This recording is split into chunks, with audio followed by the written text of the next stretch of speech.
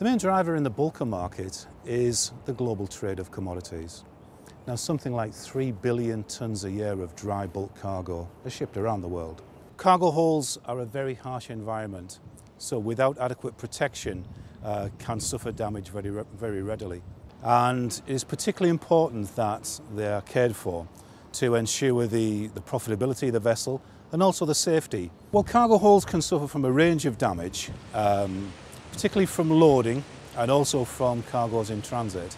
So we get a lot of gouging of coatings, and we also get a lot of impact damage, which ultimately can lead to coating detachment, corrosion sites forming, and actually metal or steel wastage, which is the most severe case.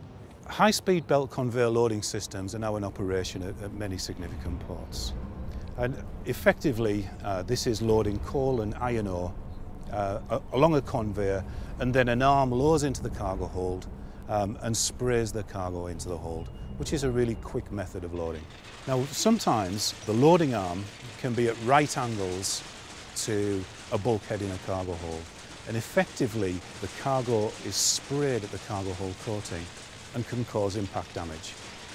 Now, it's known as shooting damage in the industry, and a number of our customers have reported this to us because it can actually cause detachment of the coating in a fairly short number of loading cycles. So several years ago, we set out on a project to develop a new cargo hold coating, which was the best coating we've had in terms of impact resistance. So we developed an internal test method to actually try and simulate what was happening in cargo holds at loading. And then from that, we used that data to develop our new coating. So we now have a new coating called Intershield 803Plus, which we believe is our toughest ever cargo hold coating. And we believe it provides the ultimate defense against cargo hold damage.